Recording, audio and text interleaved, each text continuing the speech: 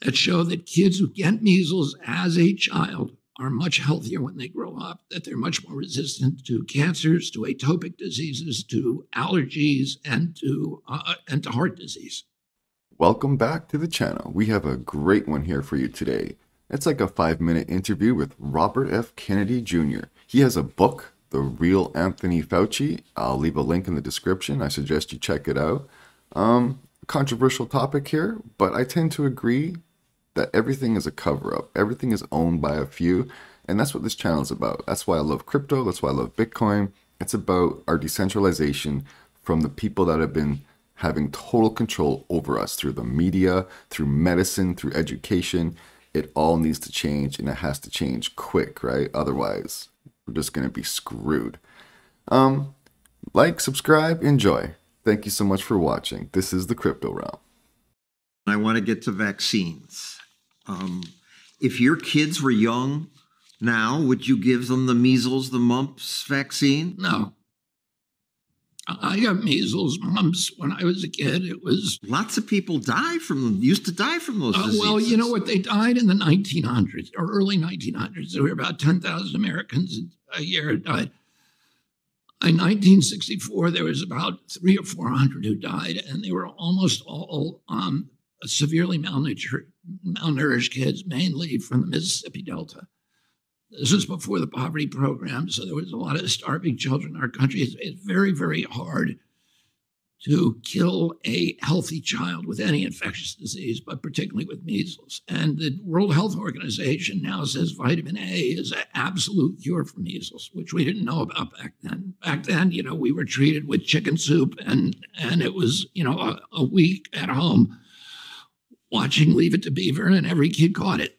Every single kid got it. And I had 11 brothers and sisters, and we all got it, and we were all fine. And there are lots and lots of studies out there now that show that kids who get measles as a child are much healthier when they grow up, that they're much more resistant to cancers, to atopic diseases, to allergies, and to heart disease. You went to Samoa. You convinced people not to get the measles vaccine. An outbreak resulted in 83 deaths. Yeah, well, that story is not true. First of all, the Prime Minister of Samoa stayed the measles vaccine after measles vaccines killed a number of people in Samoa, including members of his family. So when I went to Samoa, the ban was already in place. And I visited people in Samoa. I didn't know there was no policy that resulted from my going to Samoa. Secondly, nobody died in Samoa from measles. They were dying from a bad vaccine. And the vaccine was imported from Australia and given to people who had measles, which is not recommended. The same measles outbreak hit Tonga, which is the neighboring island, and nobody died because they didn't get the vaccine.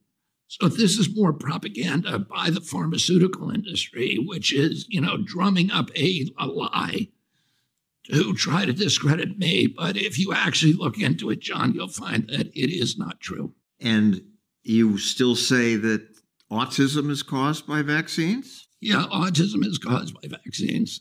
And by the way, CDC's own data, you know, they did a study called the Verstratton study in 1989.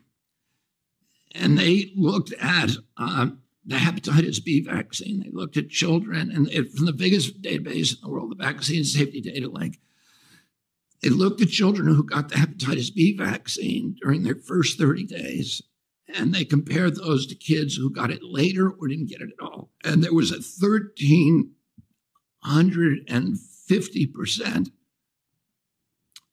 elevated risk for autism among the people who got the vaccine. There may well be, but there are studies with millions of people. You ignore the big studies. Look, you have this wrong.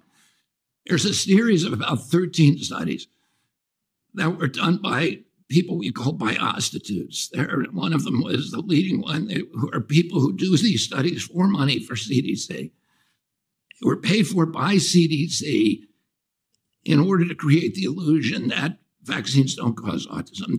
The chief scientist was a guy called Paul Thornton, who CDC and his study is the most cited study for this proposition. And Paul Thornton is now a fugitive. He's wanted by Interpol. He stole millions of dollars from CDC that he had claimed to use on this study, but he was building houses, buying motorcycles, and living a life of luxury. And his study is absolute fraud. And yet they have not retracted it because CDC is a dishonest organization. It continues to be cited in the literature. And by the way, John, there are hundreds and hundreds of studies.